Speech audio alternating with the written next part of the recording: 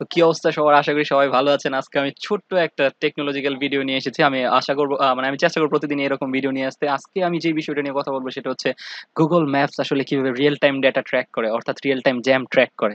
অর্থাৎ আপনি যখন দেখবেন যে আপনি মনে করেন ঢাকার একটা রাস্তা দিয়ে প্রতিদিন যাচ্ছেন। হঠাৎ করে একদিন দেখবেন যে Google আপনাকে বলবে যে আচ্ছা এই রাস্তায় না গিয়ে অন্য রাস্তায় গেলে আপনার ভালো হয়। এইটা আসলে Google কিভাবে করে? অথবা আপনি Google ম্যাপে এখন খেয়াল করলে দেখবেন যে হলুদ কালারের এক ধরনের কালার দিয়ে Google আসলে বা কোন একটা কালার দিয়ে Google আসলে Google এর জ্যাম বোঝায় যে আসলে রাস্তায় এখন জ্যাম আছে বর্তমানে। তো এইটা আসলে গুগল কিভাবে করে?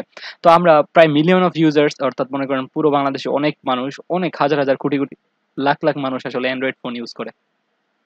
তো আমরা যখন অ্যান্ড্রয়েড ফোনের আমরা জিপিএস অন করে রাখি আর ব্যাকগ্রাউন্ডে মনে করেন জিপিএস অন আছে তাহলে কি করে?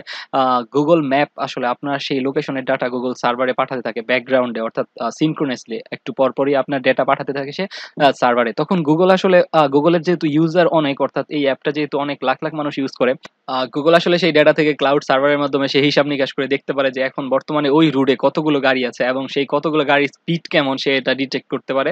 যদি দেখে যে আসলে স্পিড কম এবং গাড়ির সংখ্যা বেশি তার মানে ইউজুয়ালি সেখানে একটা জ্যাম আছে এমন একটা বলে ধরে নিতে পারে। অথবা গুগল ম্যাপ আরো পাওয়ারফুল আপনি ভাবতেও পারবেন না। সে আসলে আপনাকে বলতে পারবে যে ওইখানে কোনো অ্যাক্সিডেন্ট হয়েছে কিনা।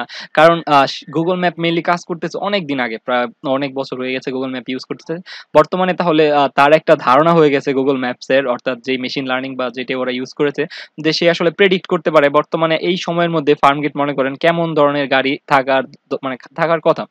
যদি এর চেয়ে বেশি মানুষ সেখানে থাকে অর্থাৎ এর চেয়ে বেশি মানুষ মনে করেন ওইখানে অ্যান্ড্রয়েড ফোন ইউজ করতেছে আর ওদের স্পিড খুবই কম গাড়ির মধ্যে তাহলে সে বলে দিতে পারবে যে আসলে সেখানে এখন একটা জ্যাম আছে আপনার অন্য একটা রাস্তা ইউজ করা দরকার। অথবা ধরেন আপনি কোনো শহরের একটা এলাকায় যদি মনে করেন কেউ একটা ম্যারাথন রানিং করতেছে অর্থাৎ সবাই মিলে দৌড়াইতেছে তখন সে এটাও ডিটেক্ট করতে পারবে যে সেখানে আসলে একটা ম্যারাথন রেস চলতেছে। কিভাবে করে? সেম ভাবে।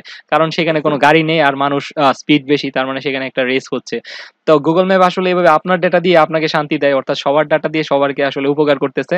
এটা ব্যাকগ্রাউন্ডে সব ডেটা আসলে সার্ভারে সেন্ড করে। আমি জানি না এটা আসলে আপনার জন্য ভালো না খারাপ। অবশ্যই মনে হয় উপকারের দিকটাই বেশি। তো আজকে এই পর্যন্তই। আমি নতুন আরেকটা ভিডিও নিয়ে আসার চেষ্টা করব। এমনই টেকনোলজিক্যাল ভিডিও খুবই শর্ট ভিডিও হবে। আর আমি মনে করি যে আপনার এই তথ্যটা আপনার নতুন অথবা আপনি আগে জেনেও থাকতে পারেন। আর যদি নতুন জেনে থাকেন তাহলে অবশ্যই আমাদের একটা লাইক বাটন আ আর যদি আগেও আর যদি আগেই জেনে থাকেন তাহলে অবশ্যই একটা লাইক করবেন। আর আমার চ্যানেলের সাথে থাকতে অবশ্যই সাবস্ক্রাইব করবেন। ভালো থাকবেন। টাটা।